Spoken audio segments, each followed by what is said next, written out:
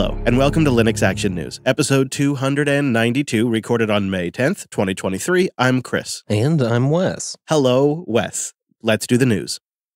We start with two sets of security flaws impacting Linux. The first set is from Intel, who has released 38 new security advisories, including one that caught our attention, CVE 2023-28410. This is a vulnerability in the i915 Intel Linux kernel graphics driver, and this flaw could allow for local privilege escalation. Intel describes the nature of the vulnerability as, quote, improper restriction of operations within the bounds of a memory buffer in some Intel i915 graphics drivers for Linux before kernel version 6.2.10 may allow an authenticated user to potentially enable escalation of privilege via local access. Yeah, so the patch did ship in Linux 6.2.10, and the issue was pretty much addressed without very much fanfare. It tends to be how these things go, but it is kind of a critical update for those of us who rely on the Intel Linux graphics stack, and if you're worried about the possibility of a local user obtaining heightened privileges. So, you just got to make sure your distribution has backported that fix for CVE 2023-28410. We'll have a link in the notes for all those additional security advisories by Intel as well. The second vulnerability we need to inform you about this week is a flaw in the NetFilter kernel subsystem.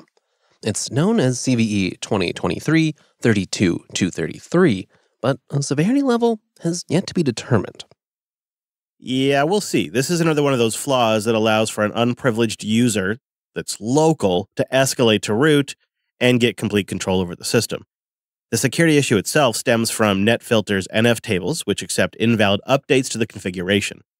This vulnerability creates specific scenarios where corrupt batch requests can compromise the internal state of the subsystem.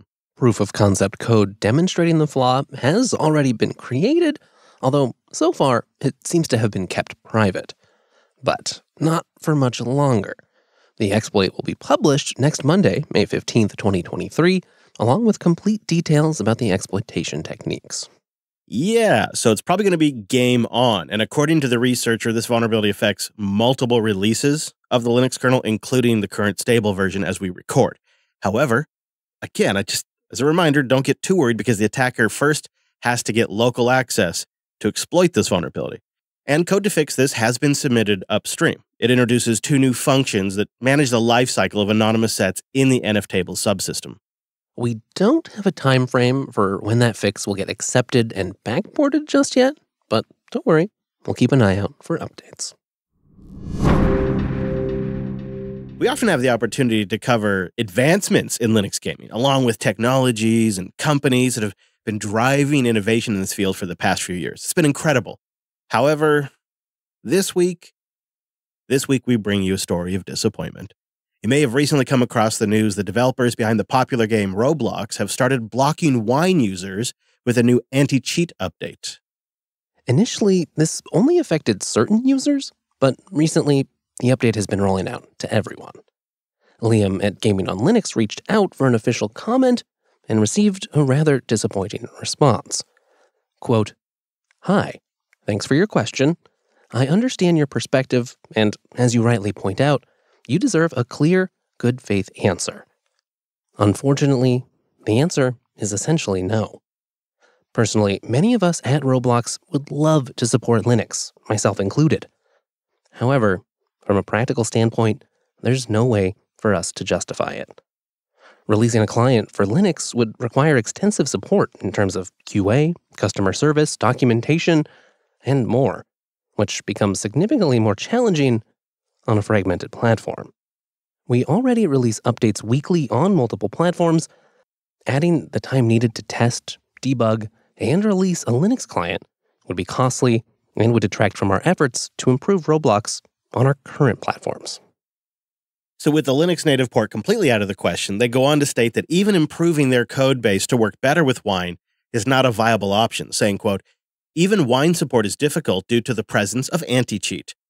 While it would be wonderful to allow Roblox to run on Wine, the number of users who would benefit from it is extremely small compared to our other platforms. Moreover, it wouldn't be worthwhile if it made it easier for exploiters to cheat.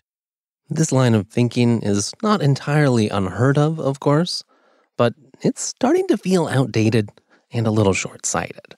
There might not be users today, but if Roblox were to use Linux to build their own platform for their players, then they could be in control of their own future. Yeah, and of course it's a tiny user base if you make it literally impossible to play. I mean, some of these companies they haven't had the realization that Valve had a decade ago. Valve recognized the direction that Windows, Microsoft Store, all these app stores were heading in and realized they needed a neutral platform.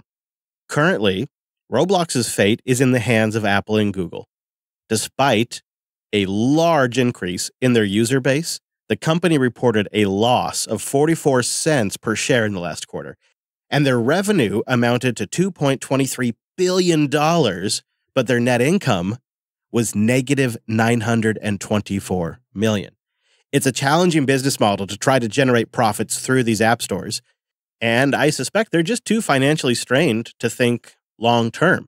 This isn't a Linux problem, it's a Roblox problem. Canonical has released an optimized version of Ubuntu 2304 for Star 5's Vision 5.2 RISC-V single-board computer. This is the second time the companies have partnered. The Vision 5.2 RISC-V single-board computer leverages Star 5's JH7110 64-bit system on a chip. At its heart, this SoC features a powerful 64-bit RISC-V processor running at a clock speed of 1.5 gigahertz, accompanied by an integrated GPU and 8 gigs of DDR4 RAM. Additionally, it comes equipped with a 40-pin GPIO header, 2 RJ45 gigabit Ethernet ports, an M2M key slot, and HDMI 2.0 video output. That's an impressive set of specifications and might just be appealing to developers out there.